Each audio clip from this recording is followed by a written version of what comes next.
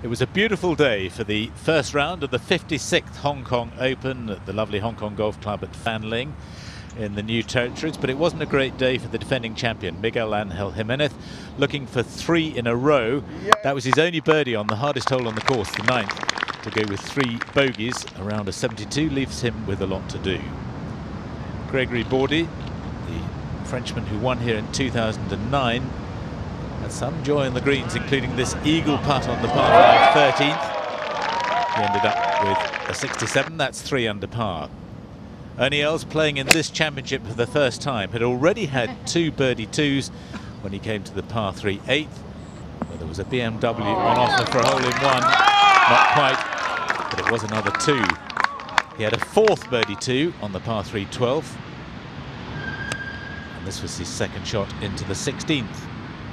Shortish par 4. Bouncing back from the drop shot at the 15th. He made his birdie there for a round of 66. He's at 4 under par, which is tied 4th. Nicholas Colsaerts is also on that mark. Made plenty of birdies today. This was one of them on the 4th. Just one drop shot in his round of 66. In second place at 5 under par. From the Philippines, Angelo Kay, playing a beautiful approach into the short par 4 4th.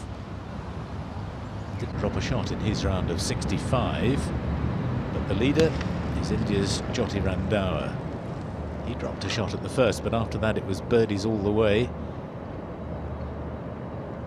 The 17th, not much more than a tap-in. This was more than a tap-in for a birdie finish. Lovely putt on the 18th to be home in 31 for a round of 64. 1 off the course record, and he leads at 6 under par.